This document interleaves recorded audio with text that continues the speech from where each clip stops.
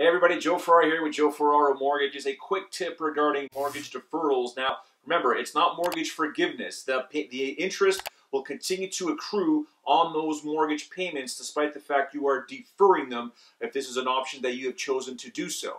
Once you do defer them, those payments could be added at the end of your term or to your overall amount. So when you close your term, you may owe more on the balance than you originally thought. Don't forget that. You could be paying double the interest in that type of scenario. Now, if I can clear this up for you, your family, or anything in general, please, by all means, feel free to reach out to me at any time.